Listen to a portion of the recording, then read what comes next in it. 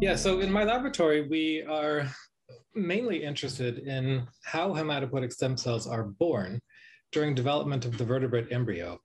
And for the most part, we have been working to leverage the unique strengths that the zebrafish embryo presents to get at this question in ways that are complementary to those that are taken in the mouse or human pluripotent stem cell systems. And so today, I will tell you about 4 different roles that the Somite is actually playing in the instruction of hematopoietic stem cell fate. All of these things have come as a surprise to us, and so the embryo has taught us that we need to look earlier and earlier during embryogenesis to really understand that time window when HSCs are being genetically encoded. And so we've already heard about at this meeting the power of hematopoietic stem cells.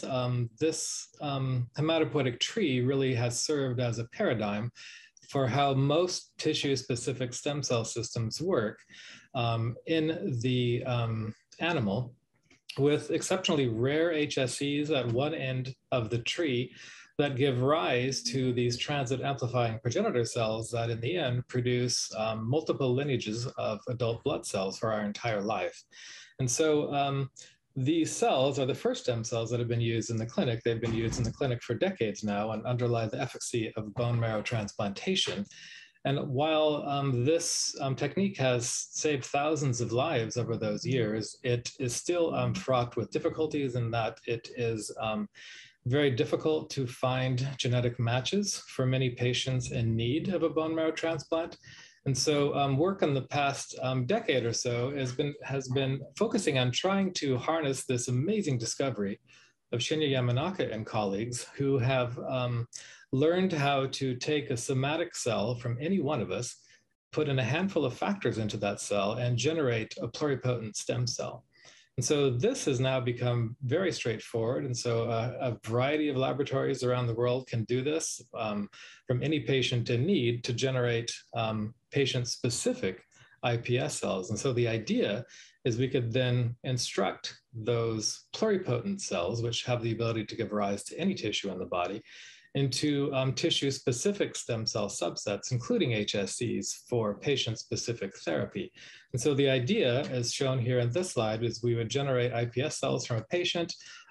We could then instruct those to generate hematopoietic stem cells, could correct any genetic deficiencies if necessary, and then put those back into that person for a patient-specific hematopoietic stem cell transplant. And so this is fantastic on paper, but in practice, it has not been possible to generate bona fide HSCs from iPS cells, despite really good labs working on this for 30 to 40 years now. And so some of the reasons for this are illustrated in this slide, where developmental hematopoiesis is actually a lot more complicated than you might expect. And so there are 4 different waves of hematopoiesis during development of the vertebrate embryo. This is, I think, conserved across all vertebrate animals studied. There are the so-called primitive waves, which give rise to relatively simple subsets of blood cells, including myeloid cells, erythroid cells, and then there's a transient progenitor, which gives rise to a variety of cell types. But the bottom line is that all of these cells are transient. They do not have cell renewal potential. And it's not until this 4th and final wave of hematopoiesis that hematopoietic stem cells are genetically encoded. And these are the only cells that are multipotent and able to give rise to the suite of effector immune cells for the life of the animal. And so the main work in my laboratory is trying to understand, why is this process different? Because with embryonic stem cells and iPS cells, it's relatively easy to generate these early hematopoietic cell types. But as I mentioned, it's been almost impossible to date to generate these HSCs, or which is what you need for patient-specific transplant therapies.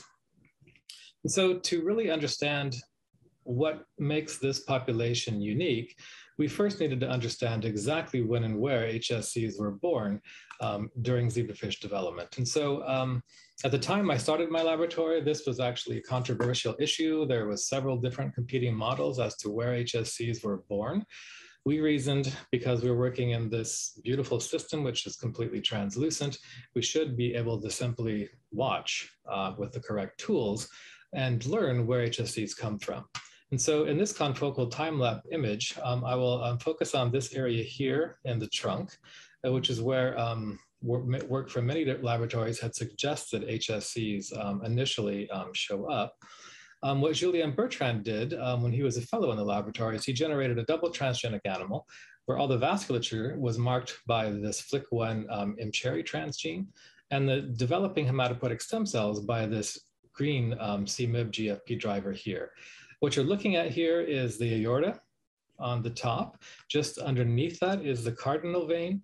And if you watch these two arrowheads as this movie progresses, you will see that these cells, which initially start off looking like typical flattened endothelial cell morphology, these cells round up, they enter circulation and leave that site in the aortic floor. Is another cell undergoing the so-called endothelial to hematopoietic transition. And so we learned from these events and from also doing lineage tracing, in which we use this same FLIC1 driver to express a Cre recombinase. When we did these experiments, we could show that effectively all of the adult hematopoietic cells are derived from this transient developmental event, which takes place over about 2 days of development in the zebrafish embryo. And so knowing that hematopoietic stem cells derive from this particular region of the embryo, and this is not true only in the zebrafish, this appears to be highly conserved in all vertebrate animals looked at, including us, is that what I just showed you is that HSCs come from this endothelial to hematopoietic transition from the floor of the dorsal aorta. They enter circulation and go on to seed the subsequent hematopoietic sites. What we have been focusing on is where do these hemogenic endothelial cells come from? With the main question being, when are hematopoietic stem cells fated? In other words, when do these cells know that they are going to be different than their neighboring arterial endothelial cells, which do not have this potential? And so if we go back to the beginning, early lineage tracing studies showed us that a population of ventral mesoderm in the late blastula goes on to give rise to all of the axial blood vessels as well as the hematopoietic lineages. During gastrulation, these cells migrate into these concentric stripes of what's called lateral plate mesoderm, shown here. And if you look through a virtual cross-section of this, what is known is that signals produced from the midline of these animals are secreted and recruit these endothelial precursors to the embryonic midline. First are the arterial cells in red, followed by the cells that go on to contribute to the vein in purple. These cells coalesce at the embryonic midline to form this vascular cord from which the aorta and the vein parse out. And then it's only from the aortic floor that these HSCs emerge. And so what we've learned over the past several years is that this time point in development, as these cells are crawling from these lateral positions to the midline, are incredibly key in the genetic specification of this lineage. And so what we've learned is that these cells here in red, which are the shared vascular precursors of both the dorsal aorta and of HSCs, need to make intimate contact with the somite, which are these blocks of tissues shown here, in order to get signals needed to become HSCs. And so particularly what this phase looks like, I think is really nicely illustrated in this confocal time lapse generated by Isao Kobayashi when he was a fellow in the lab. What you're going to be looking at here, we're looking down on top of a developing embryo that has two different transgenes. One is a FLY1 GFP transgene, which includes all of the vascular precursors and the HSC precursors. The other is a PHLW1 mCherry transgene, which marks these blocks of Semitic tissue in red. And so as you watch this confocal time lapse, so the head of the animal is to the left and the tail is to the right, you'll see that the stripes of lateral plate mesoderm actually zipper across the somite, underneath the somite, to form these axial blood vessels here, which go on. They're forming now the aorta and the vein, and the structures also that go on to become the vasculature in the head on the left of these animals. And it's really during this time window, between 10 and 20 hours post-fertilization, that these cells are becoming fated to the HSC lineage. And so I told you that I was going to tell you different stories about how the somite regulates HSC emergence. So I need to tell you a little bit about the somite. And so if you look at this cartoon, which is a demonstration of a virtual section, like a cross-section through a developing animal, the somites are these bilateral blocks of tissue which flank the neural tissues. And the somites are complex structures, are highly regionalized, and each one of these regions gives rise to a variety of different tissue types, give rise to bone, to muscle, and to skin.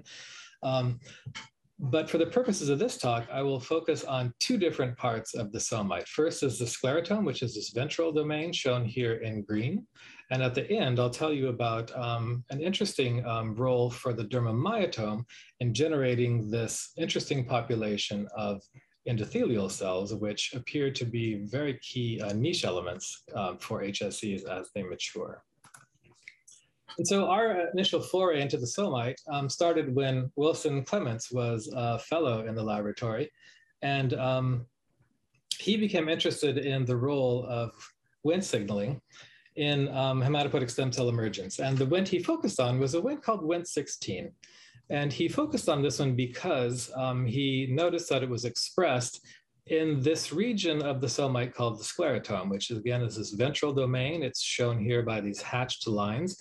And this region is directly adjacent to where these migrating posterior lateral mesoderm cells come from. And so the bottom line is that when Wilson knocked out Wnt16 function, we lost formation of the sclerotome, which in turn led to a complete loss of hematopoietic stem cells. So Wilson went on to show that what Wnt16 is doing is activating the expression of two different notch ligands, delta C and delta D, that together were necessary to specify the sclerotome. And so what Wilson showed is that this pathway was critical for HSC specification. If you knock out any one of these components, there are essentially no hematopoietic stem cells generated.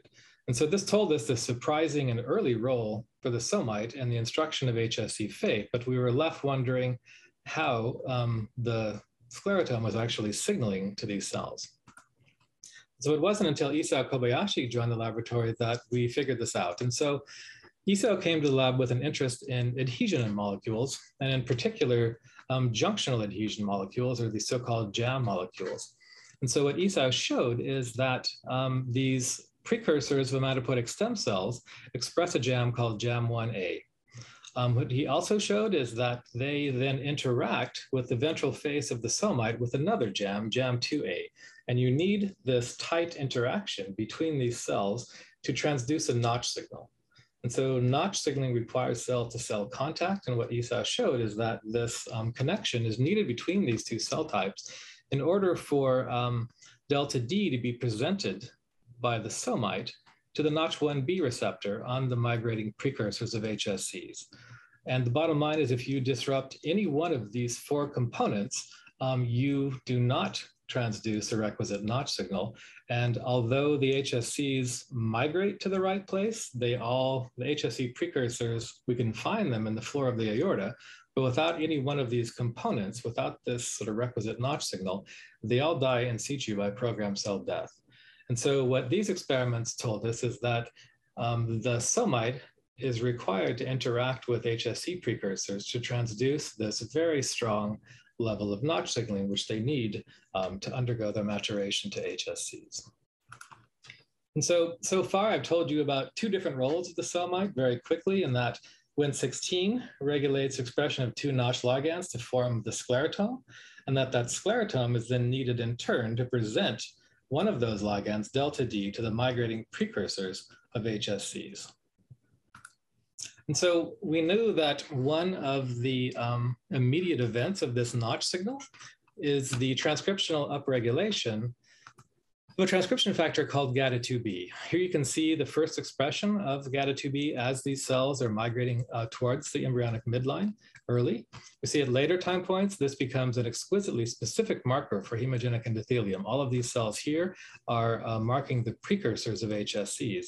And because of this beautiful specificity, we generated a transgenic line that expresses the transcriptional transactivator GAL4 under the GATA2B sequences. And what we can see is that we can see the emergence of these HSCs here shown on the right, and we can actually follow with movies the conversion of hemogenic endothelium to these nascent HSCs, which go on to seed subsequent hematopoietic sites, including the thymus to generate T cells, and the pronephros, which in teleos goes on to become the adult hematopoietic organ.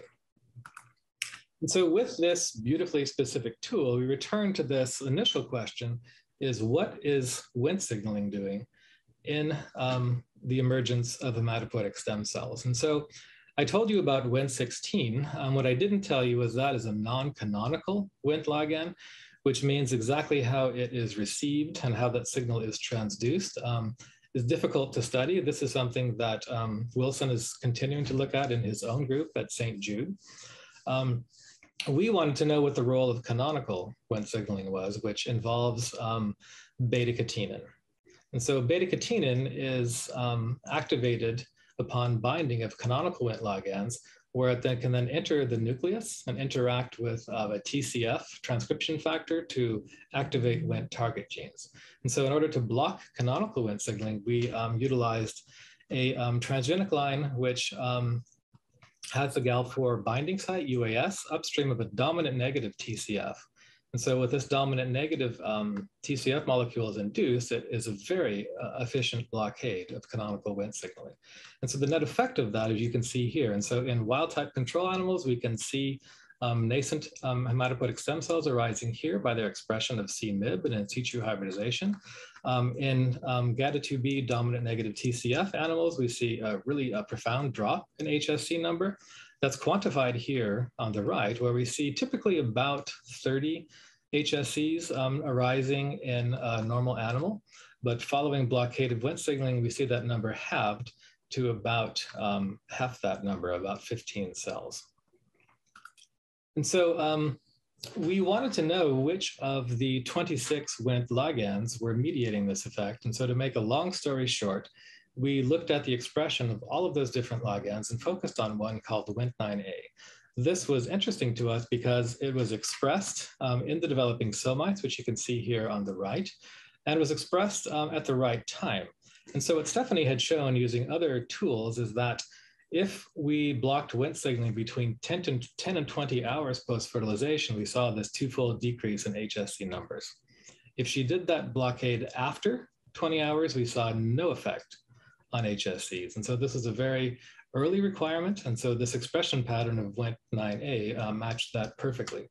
And so we went on to show in this paper in Cell Reports a lot that we did in close collaboration with Carl Willick's group. And so both Stephanie and Jenna were shared postdoc and student respectively in both of our groups. We showed that Wnt9A is expressed by the developing somite within this early developmental window that is received as these HSC precursors, again, migrate across the somite.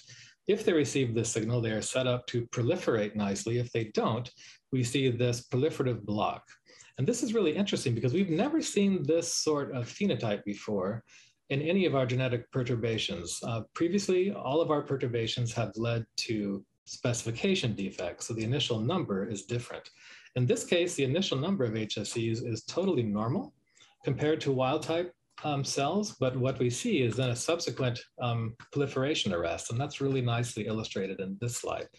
And so Stephanie showed that beginning at about 30 hours post-fertilization, when the numbers of stem cells between these animals is the same, control stem cells begin to proliferate after this time, whereas in animals that have the Wnt signaling blocked, these animals are effectively flatlined, where we do not see proliferation from these stem cells.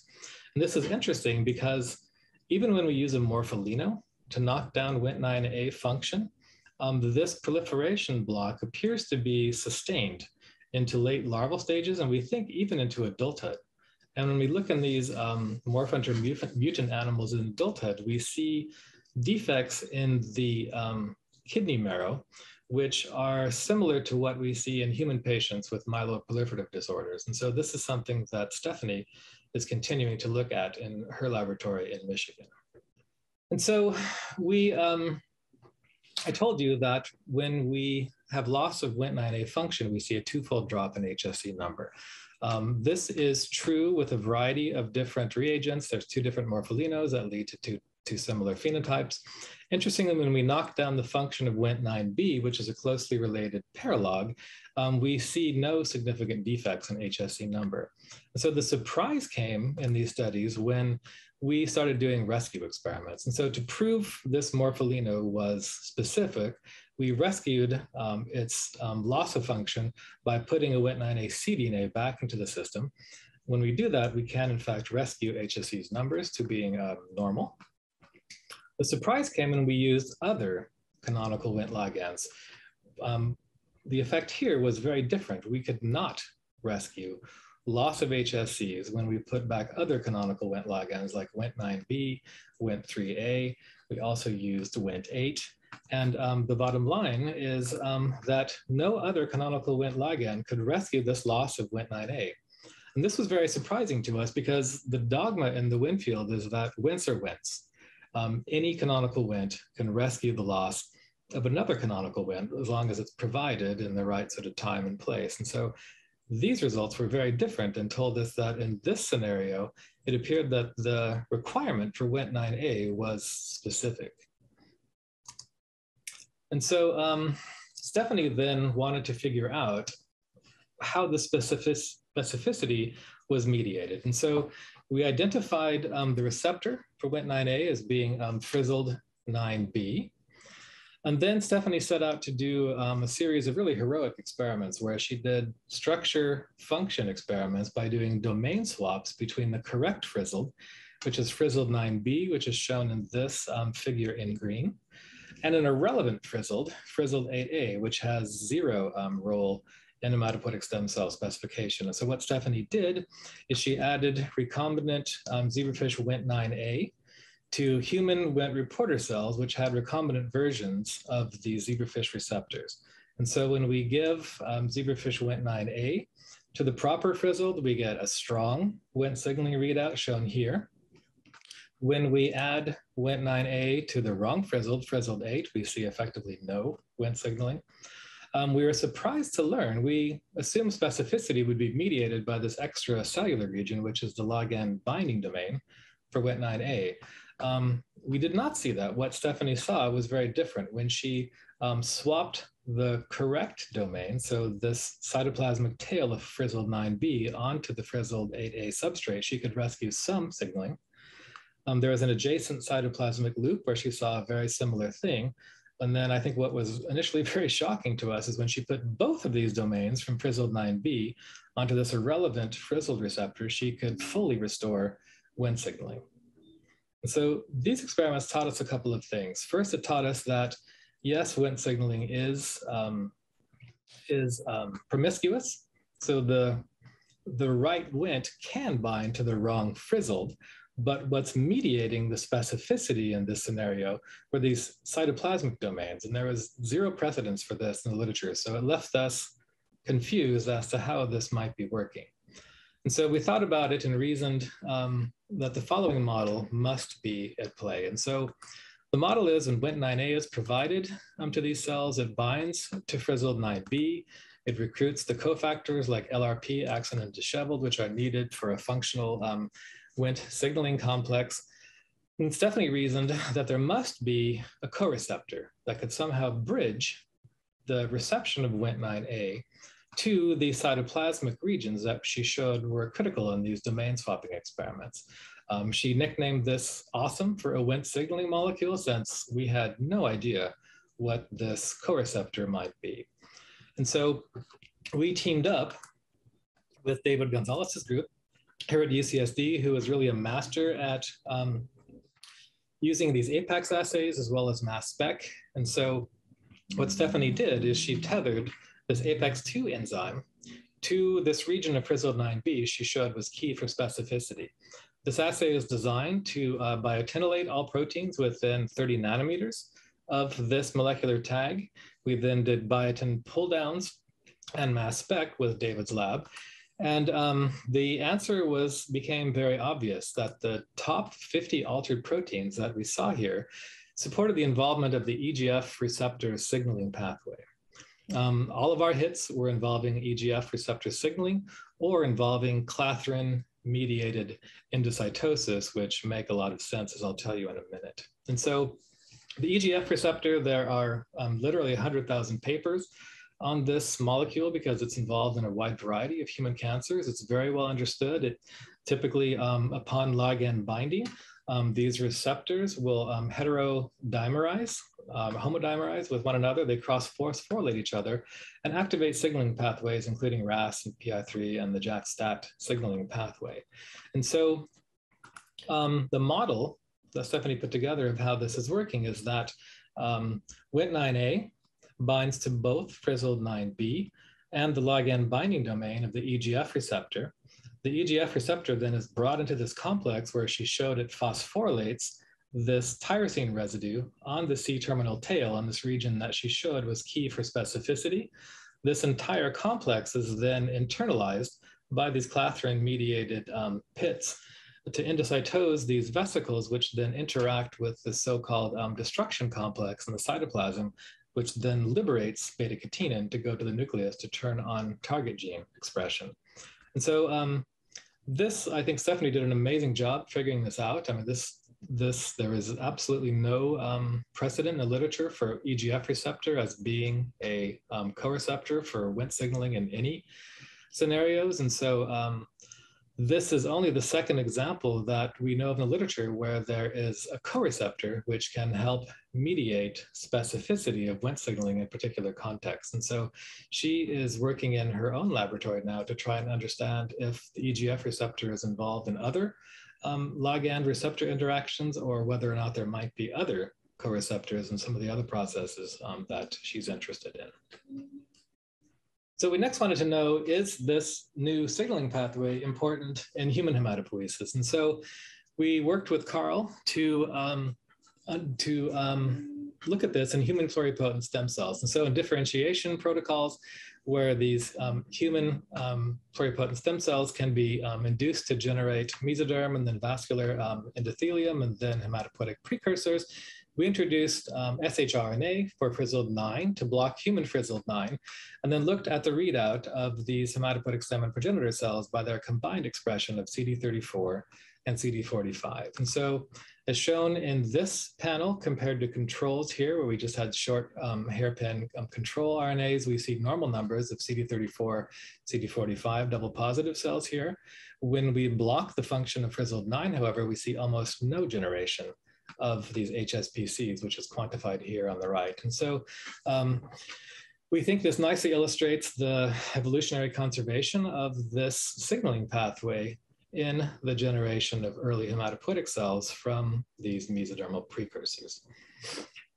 And so in this fourth and final vignette, I'll tell you another story about how the Somite is helping to, I think, more maintain hematopoietic stem cell fate. And so when Pankaj and Claire, fellows in the group, were imaging how these lateral plate mesodermal stripes of cells interact with the Somite, they noticed something interesting.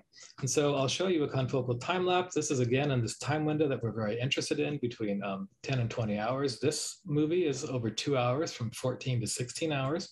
What you're going to see here is that there are these stripes of lateral plate mesoderm, which are marked by this endothelial specific promoter, ETB2, which marks these green cells. The somites are labeled with the Semitic marker, PHLDB1 M cherry. And so if you watch this time lapse, you'll see down here in this region that there is a cell which starts off red, turns yellow, and then becomes green, and essentially follows those lateral plate mesoderm cells as they dive underneath the somite to migrate to the midline. There's just one cell here, so I'll show you a different movie. This is 2 hours later in another somite. The same general thing is happening here. These stripes of ETV2 positive cells are migrating across the somite. The somites are marked here just with a membrane tag. And if you watch up here, you'll see a cell that comes from within the somite that starts off being orange, transforms into this GFP positive endothelial cell that then follows its sort of brethren as they start migrating towards the midline. And so we've done a lot of imaging experiments with these cells, and although they're rare, we think there's only about 2 or 3 of these cells generated from about 10 or 15 of the medial somites.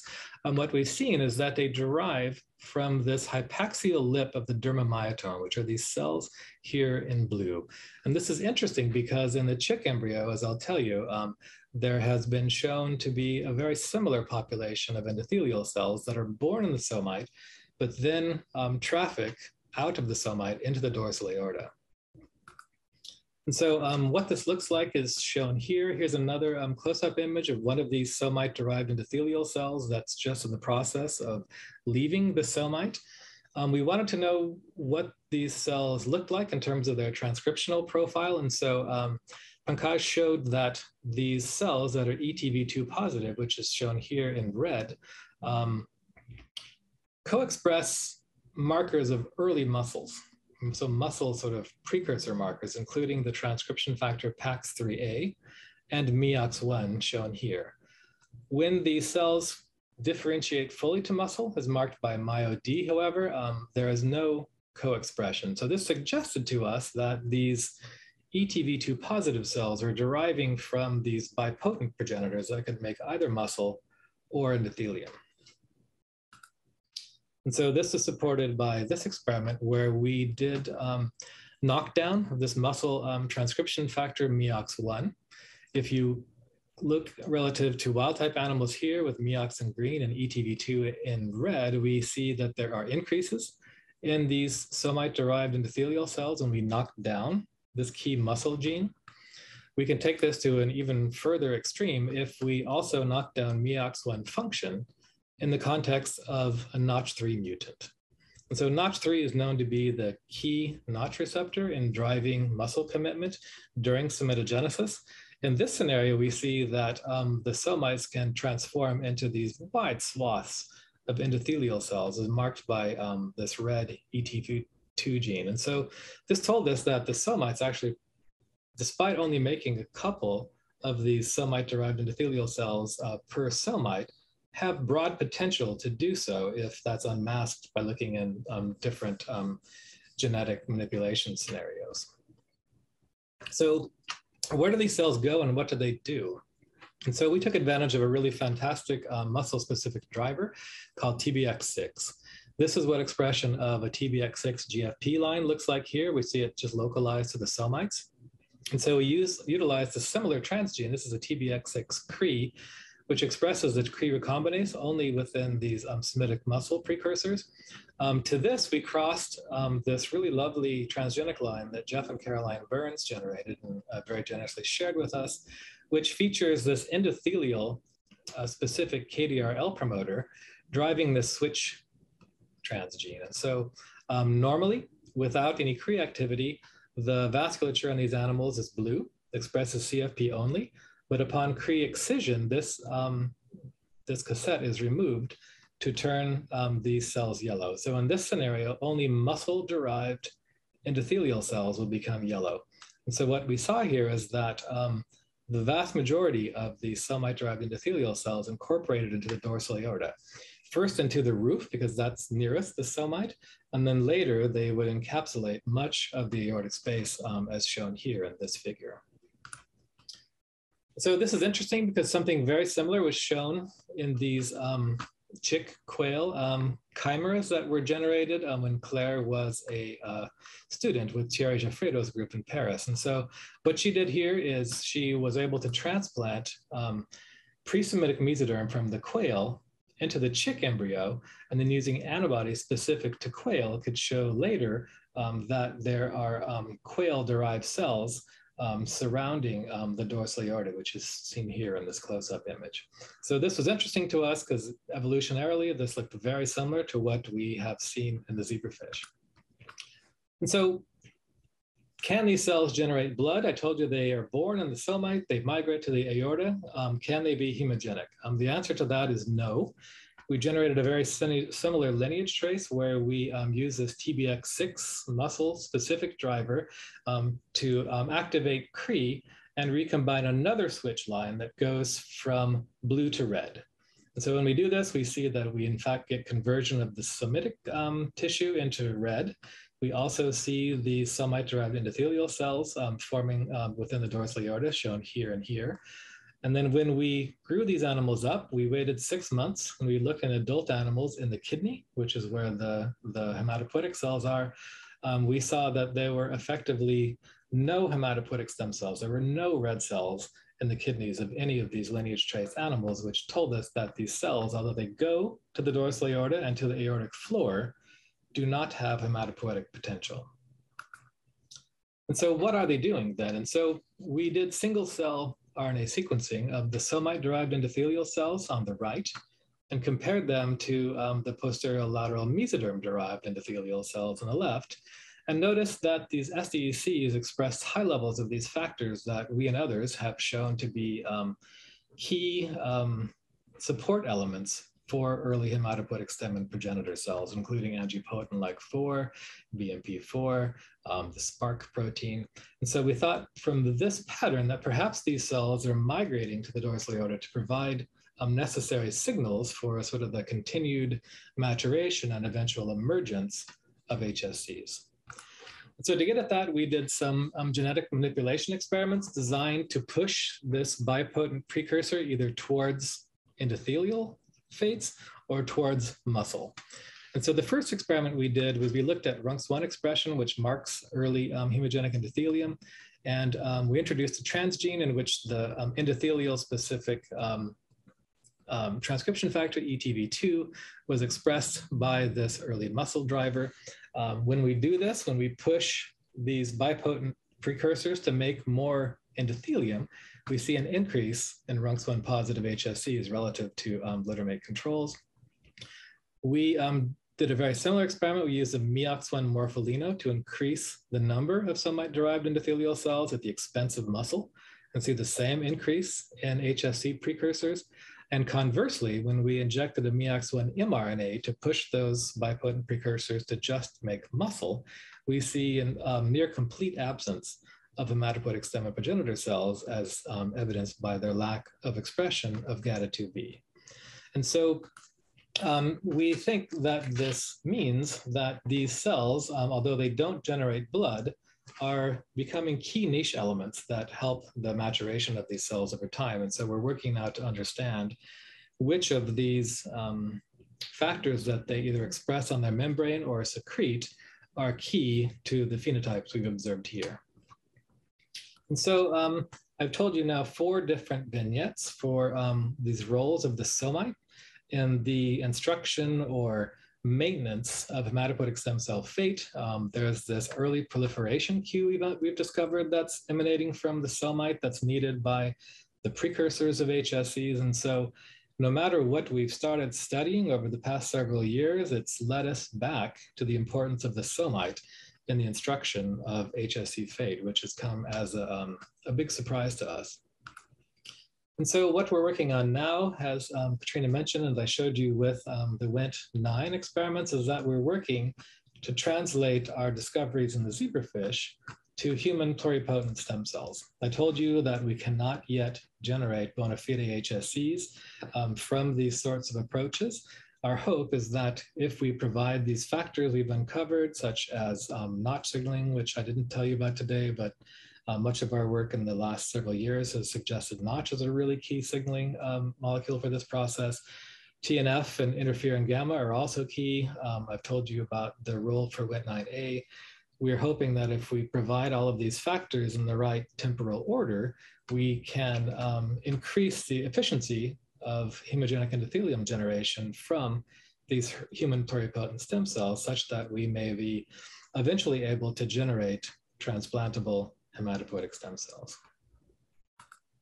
All right, and so I think I thanked people along the way for these experiments. The people in the lab that were really the drivers of all of these projects are shown here on the left.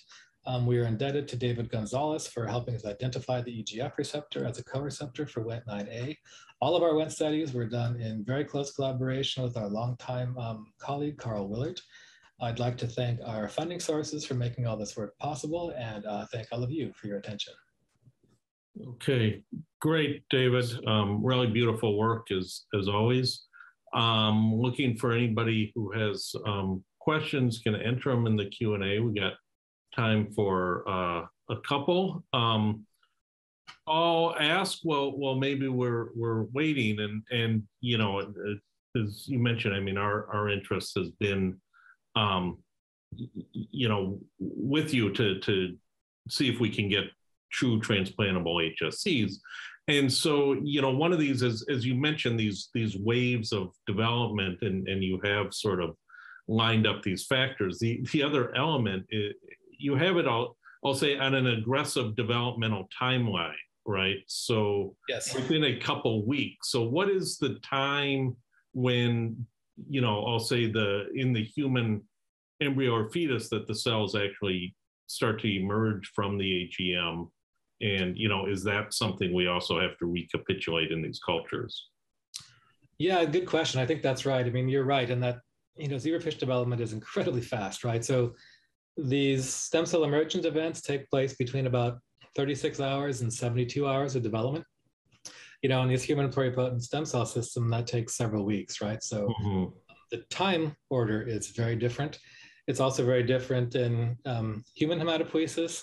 I was just at a meeting where Hanna Mikkola has made a huge amount of progress there, trying to look at human development, exactly when and where these events happen. And I think, in terms of temporal order, the findings are very well conserved between human, between mouse, and between fish in terms of what happens first and the pathways that are activated. So our hopes are that findings in any one of these systems can be put into the human ES cell systems, right? And still be relevant to the way human hematopoietic cells develop. Okay. Yeah, I think, I mean, as I was suggesting, it maybe, whether it's, I don't know, you have a 28-day time frame there, but it may just be longer is something that I've started to feel, that we get these primitive waves, quite readily, but it, as you say, the challenge is getting the definitive. Yeah, I think, like Gordon Keller has shown, if you block specific pathways during those windows, you can block emergence of primitive blood. If you keep those processes in check, you can keep pushing the cells with these factors to go down the definitive pathways, which will hopefully, lead us to generate HSCs or something very close to that. Okay. All right. One more question, I think, before we get to Gene. I was wondering if it's possible to differentiate iPSCs to heme endothelium, and the later can be used as a co-culture model for IPS-HSC differentiation.